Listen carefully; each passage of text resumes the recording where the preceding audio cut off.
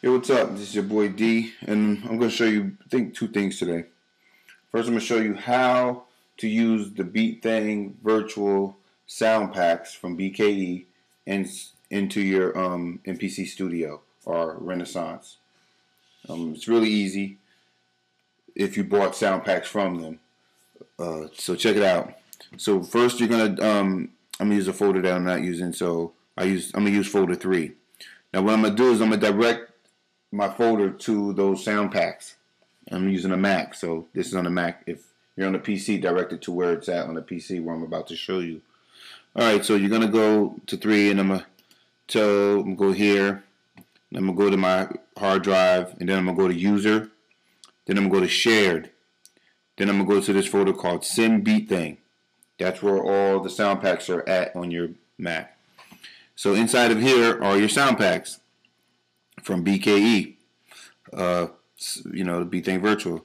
So and they have really good sound packs. Like, that's one thing that they didn't fault on. The sound packs are ridiculous. They sound great.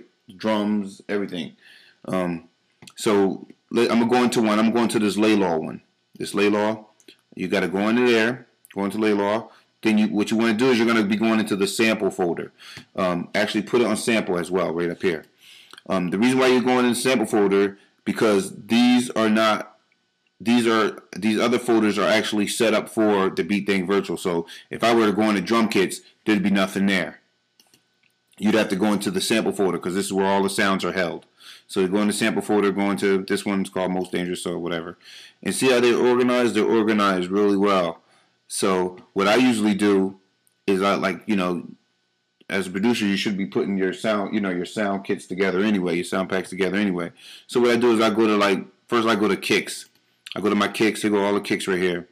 So there's some kicks in there. And what I do is I usually take 8 of them. I'm gonna take this first 8. So I'm highlight this first one. I'm gonna hold down Shift and click on up to where it says 8. So now I got 8 of them. And I'm gonna just drag that whole thing right over to there, just to fill my first 8 pads up with kicks. And then I back out right here, which is right here. Back out, and I'm going to go to snares. I go to snares, and I'm going to just grab that first 8 of snares right here. Highlight that one, hold Shift down, grab it to where it says 8. So now this is just real quick. You don't have to do 8 kicks. You can listen to the kicks and drag one at a time over if you want. But I just want to do this to have this first 8 pads with kicks, this first 8 pads, the second pads with snares. So let me put on full level. Alright, so and then you can go in and make your beat.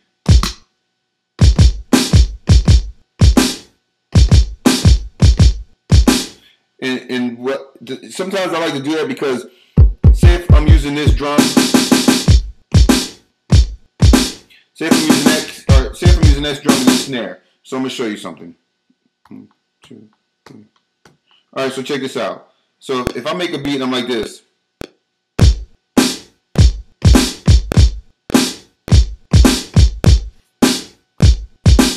Now I know that snare is there.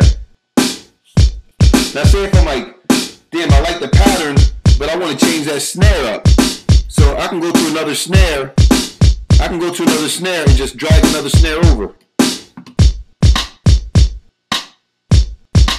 And I can keep the beat playing, drag another snare over.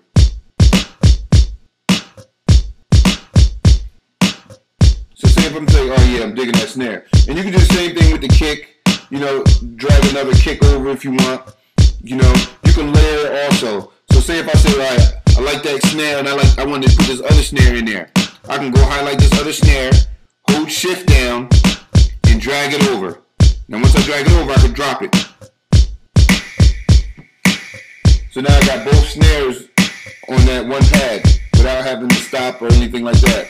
That's if you want it like that. And of course you can go in and turn down each individual one. And how you do that is you just go to Program Edit.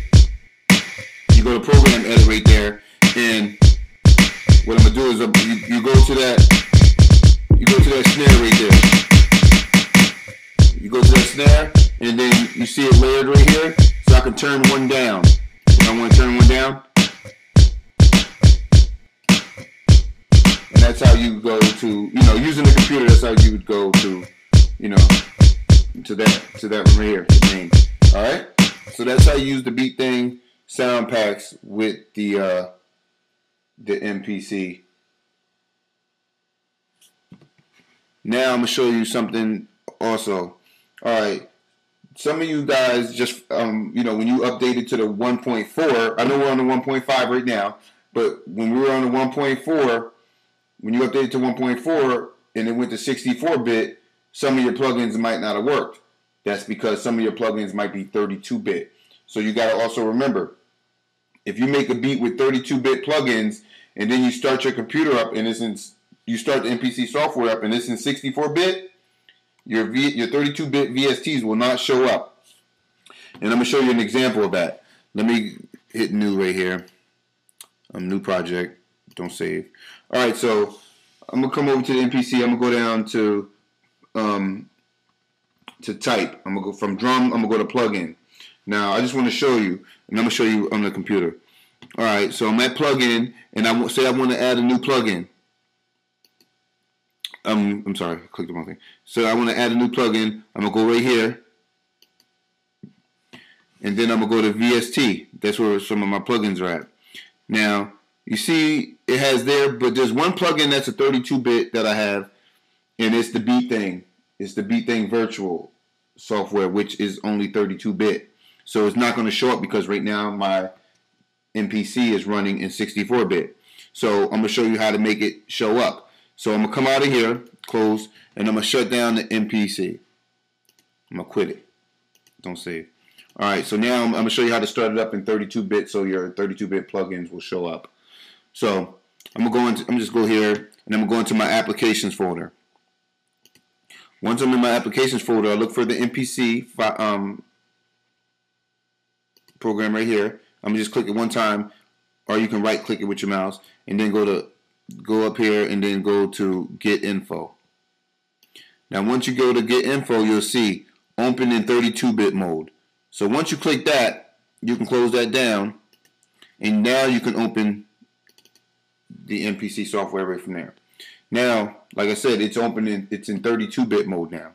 So now if I go to plug from drum to plugin, and I come over here and I go to that plugin, I go to the same VST file we had before. Now you see the Beat Thing.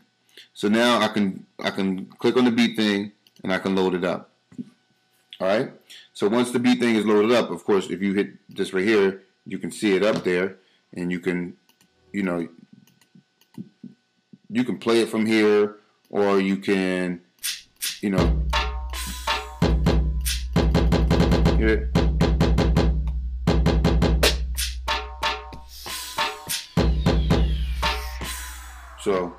So that's how you use the Beat Thing in a plugin or your 32-bit plugins on your MPC software. Now don't forget, if you made beats with the 64-bit, to come back, to go back out and to load it, to take that off.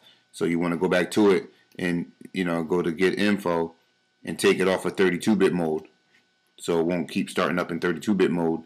If you have the 64-bit plugins will show up though, but in 32-bit mode. But you want to make sure that your 32-bit show up in the 64-bit mode.